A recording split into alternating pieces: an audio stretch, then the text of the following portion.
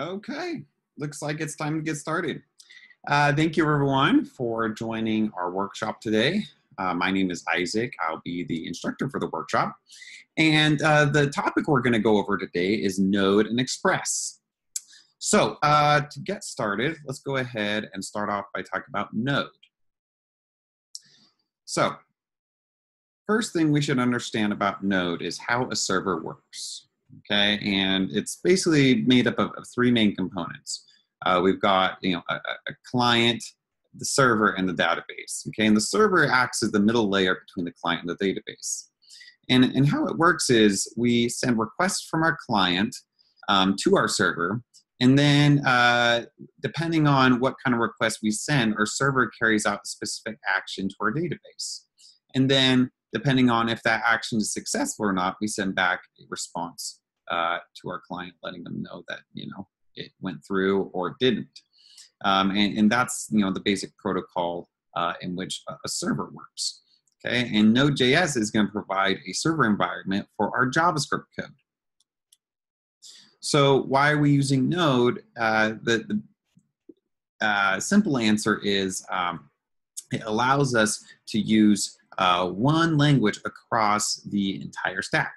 So before Node came along, you would see a stack similar to what you see here. Is you would have a JavaScript client side, and then mix it with maybe a Ruby or .NET server side. And while that worked, it made it harder, of course, for the developer to build the full stack, because they would have to then learn multiple languages.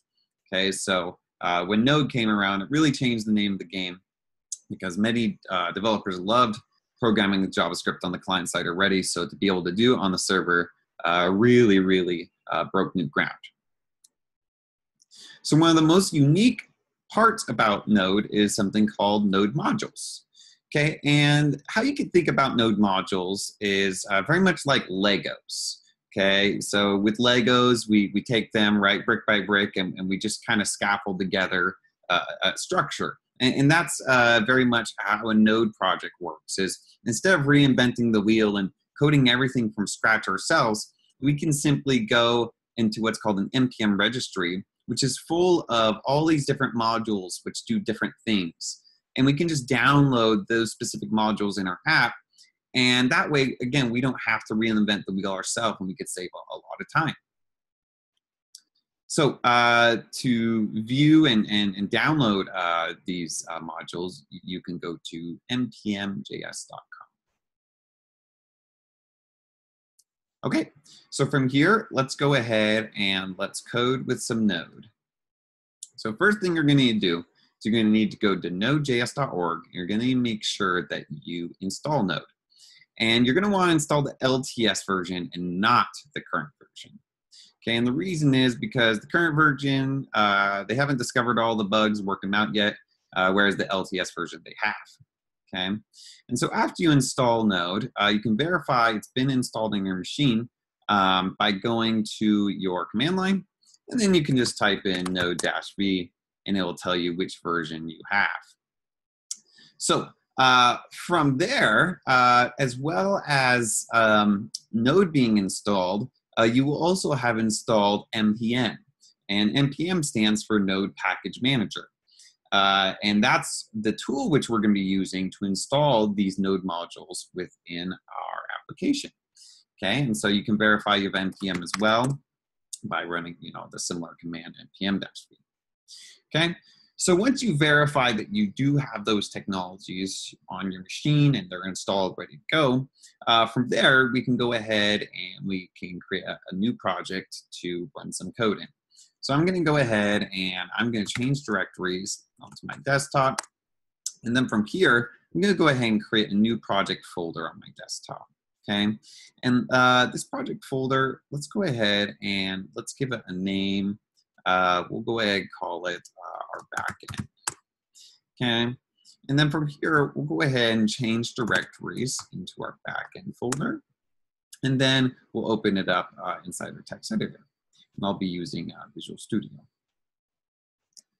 And so we open up our backend folder here. You can see right now, it's just an empty folder. So I'm going to go ahead and start by adding a new file, and I'll call it my server.js file. Okay. And from here, we can go ahead and we can run any normal JavaScript code we would normally run in our browser. So for example, we could go ahead and we could write console.log. We could say hello world. And you'll notice I don't have an index HTML or anything, right? I don't have this loading in the browser anyway. I'm actually going to be executing it using my server.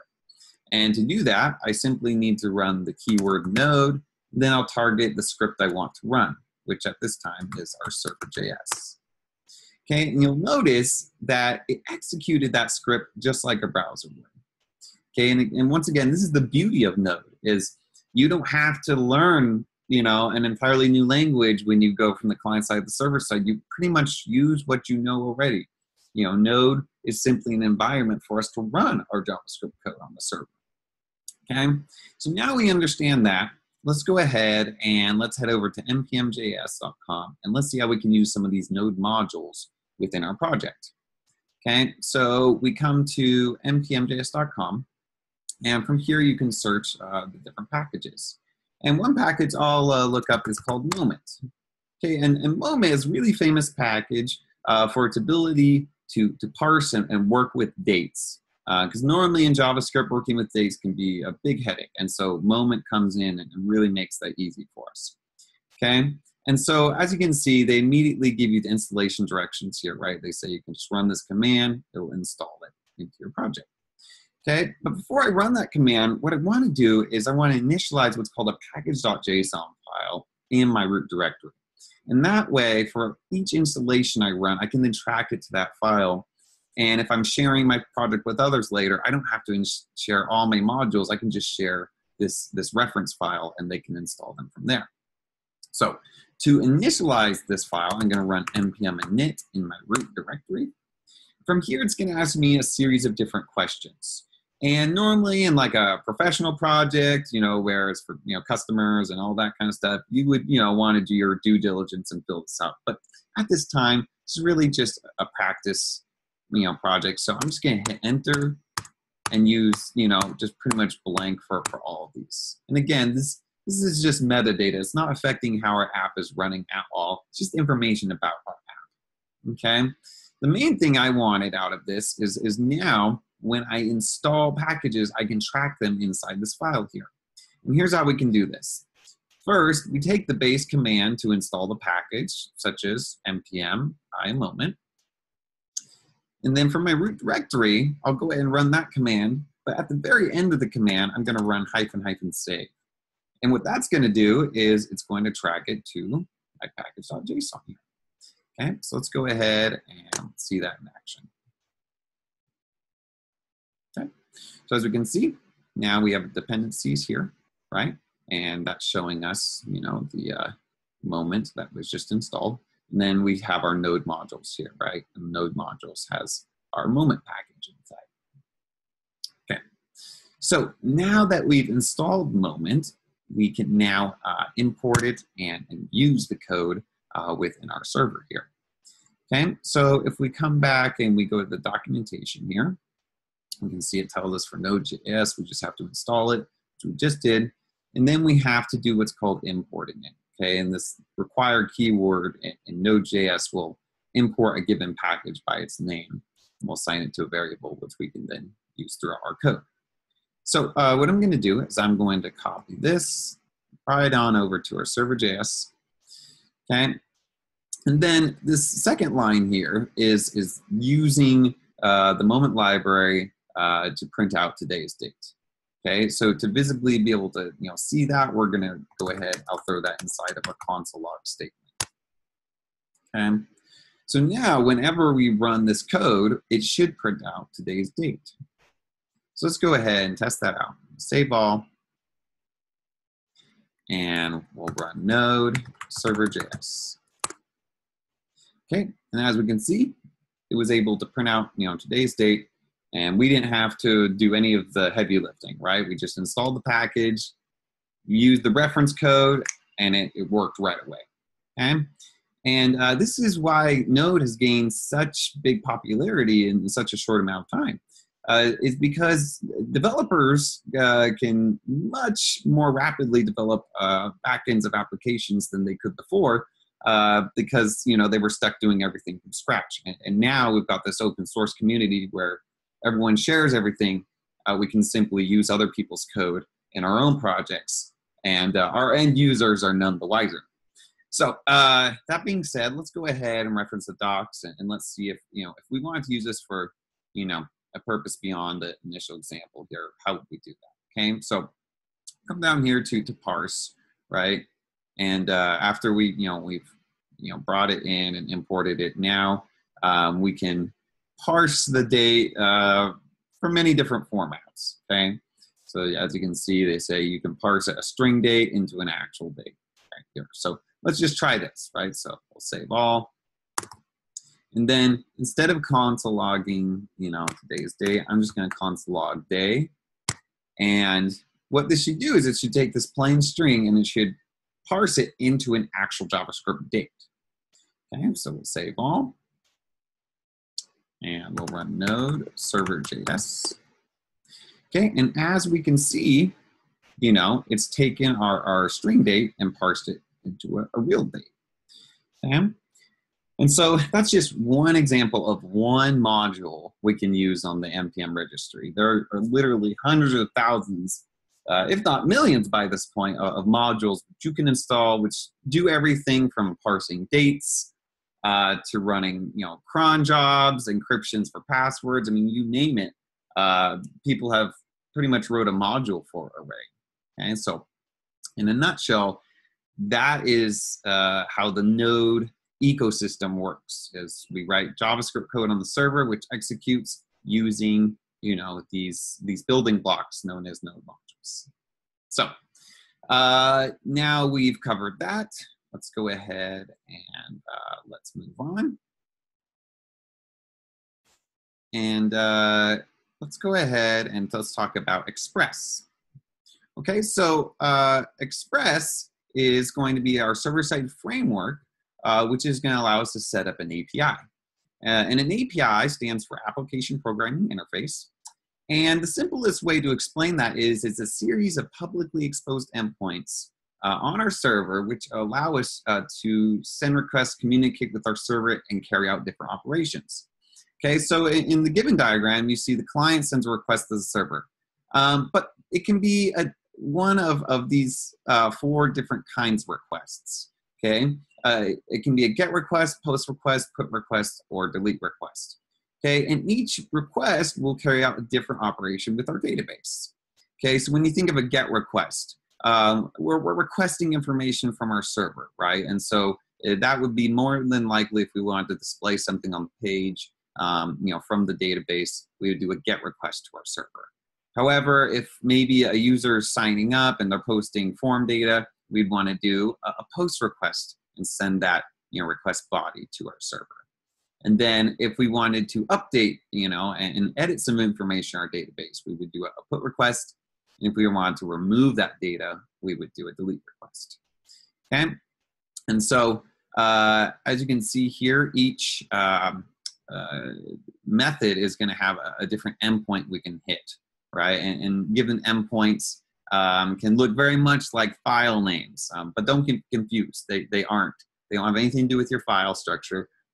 They just simply use the backslash system to separate sources and categories and such. Okay, so let's go ahead and code it and see this in action. Okay, so first thing we're going to do is go and remove our moment code, and then let's go to npm.js. Okay. And within npm.js, let's go to Express. As you can see, there it is, Express package. Okay, and from here, we'll go ahead, just like we did with Moment, and we'll install Express. Okay. Then I'll go ahead and throw -- save at the end to track it to the package.json here.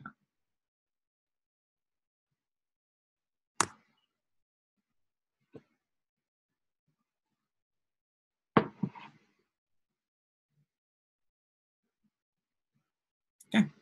So now that we have Express installed, next, if we go back to the package here, you can see they give us, some reference code to quickly set up and start our Express server.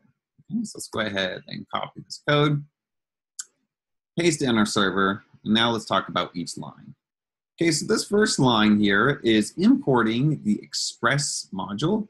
It's assigning that value to this variable. Okay, and then this variable here, app, is creating a new instance of Express application. Okay, and then down here, you see an API setup. Okay, and this is an API endpoint, just with the root, and a GET request is being made to this endpoint. Okay, so request is sent in, and response is sent back, and that response is just going to be this string hello world. And finally, you can see down here, we have our app listening in on port 3000. So in short, your computer has several different development ports that you can use. And you can see different developers use different ones. But at the end of the day, just know that it's private to your local computer, right? No one on the internet can visit that port except you. Okay, and that's why we're going to be using this in development.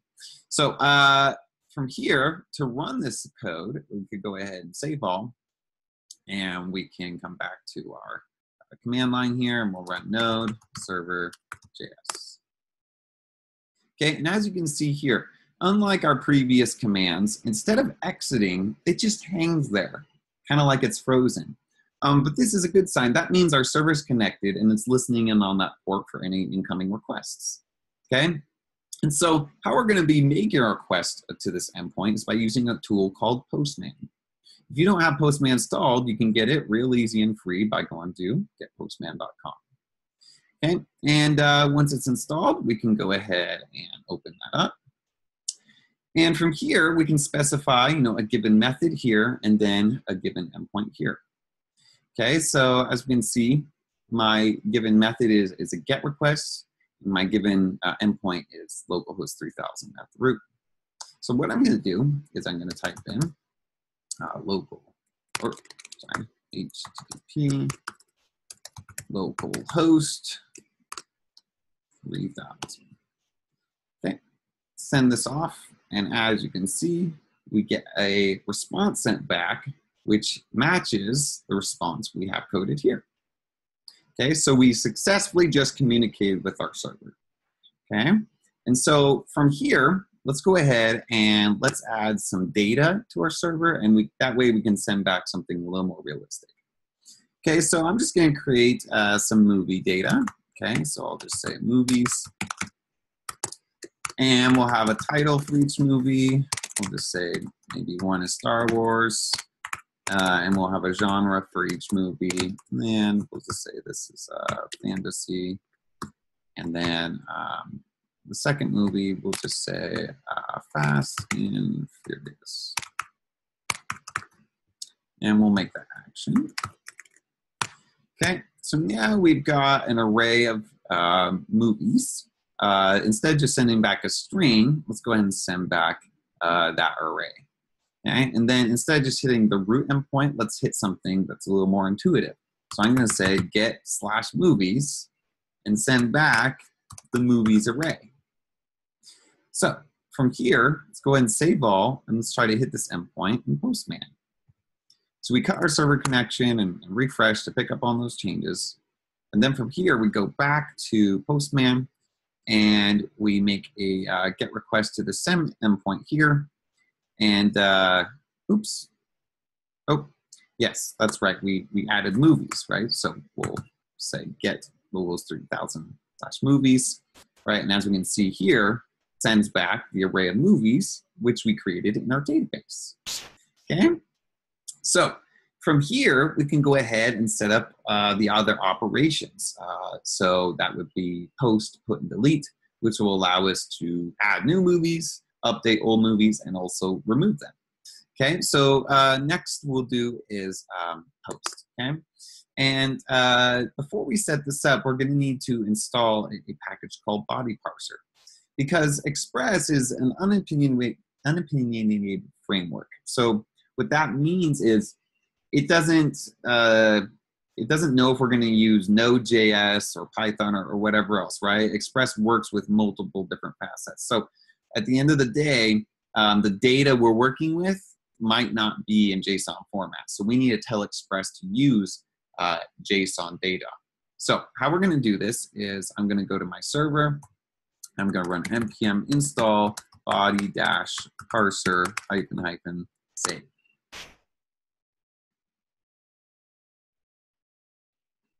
Okay, so now we've installed body parser. What I can do up here is I can bring in the body parser package, saying require body dash parser. Now I've brought that in, I can tell Express to use JSON format. So I'll say app.use body parser .json. Okay, so now all requests will be parsed into JSON format. So down here, I'll go ahead and set up a post request for the movies endpoint. And then when this endpoint is hit, we'll run a function. And from here, this function will take the request body, and we're going to push that into this array of movies. Okay, so I'm going to say movies.push, and we'll say rec.body. And after we push that movie into our array, we'll then send back the array of movies. So we'll say res.send movies. So to test this out, we'll save all, and we will refresh our server. And then we go back to Postman, and we'll run a post request to the movies endpoint. We'll add a body, and this body will be raw, and it will be JSON format. Okay, so I'll go ahead and I'll put a title, and I'll say Friday the 13th. And then I'll go ahead and I'll add a genre, and I'll say horror. Okay, so now I hit send, and we can see that it sends it, hits that endpoint, pushes that into the array of already existing movies, and then sends back the new array. So not only do I have my two original movies, but now I have added this third one. Okay, so from here, let's go ahead and let's talk about how we can set up a put request to update this movie data. Okay, so I'm just going to start by saying app.put, and then I'll hit the movies endpoint.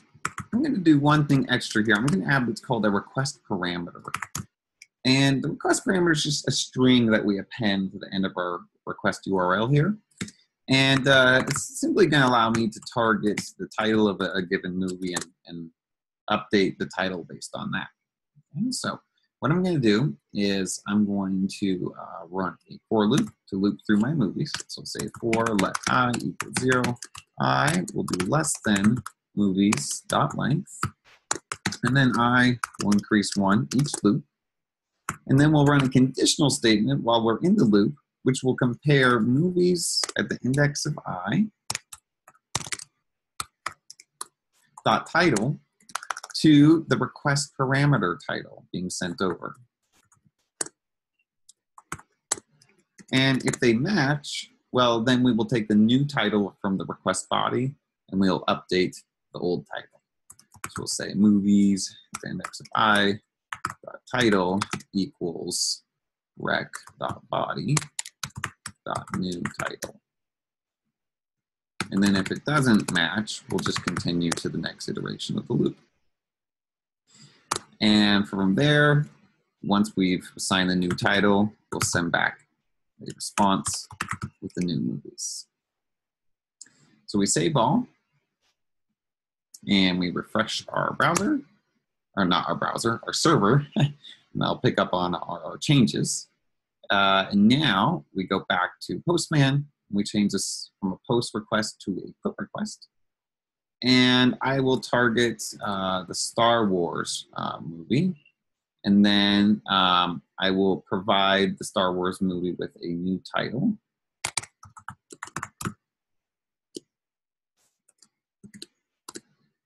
Okay. And we will just say don't know, maybe Little Mermaid. Okay, so that's our new title for our movie Star Wars here. Just do lowercase here. There we go. And so we'll go ahead and hit send here. And as we can see, we're sent back the 2 movies, except now Star Wars has been changed to Little Mermaid. That's because, we sent over this, request parameter, and it found that title that matched it inside the array, and it updated it with our new title information we sent over on the request body. Okay, so last, let's talk about how we can add a delete request to remove a movie from our array. So what I'm going to do is I'm going to say app.delete, and then I will hit the movies endpoint, and I will pass a request parameter with the movie title I want to delete. From here, I'm going to start off by doing a for loop. So I'll loop through the array of movies.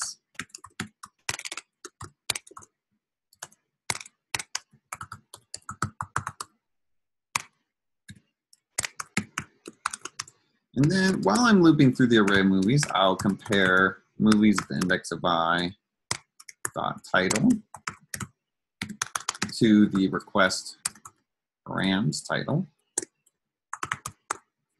And if they match, well, we're going to go ahead and we're going to splice out the movie at that index.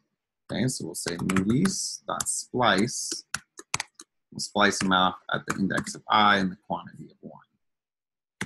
Otherwise, if it doesn't match, we'll just continue to the next iteration of the loop.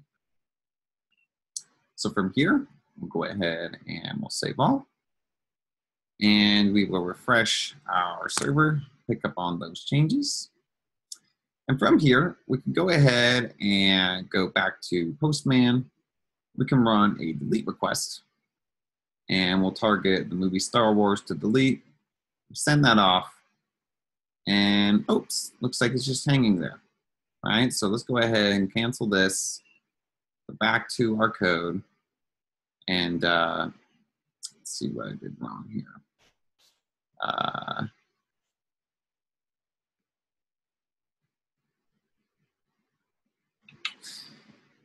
Okay, we're hitting our delete endpoint.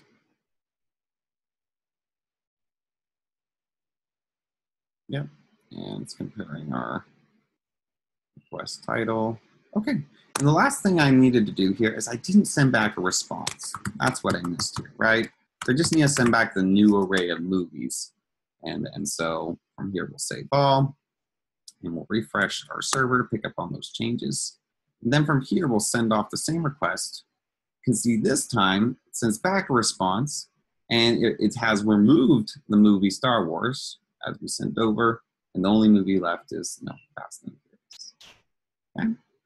So once again, this is referred to as an API, an application programming interface.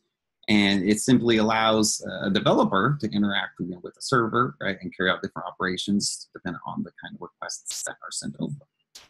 So it's a lot, a lot of material. So let's go ahead and let's open the floor and see if anyone has any questions over what we've been over. So if you have questions, feel free to ask them now.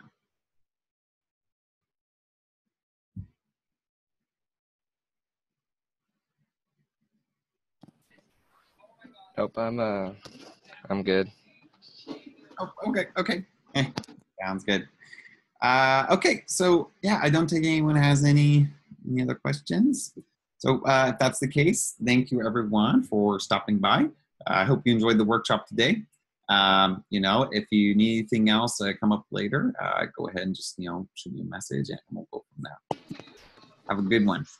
Cool. Thanks, Isaac. Have a good one.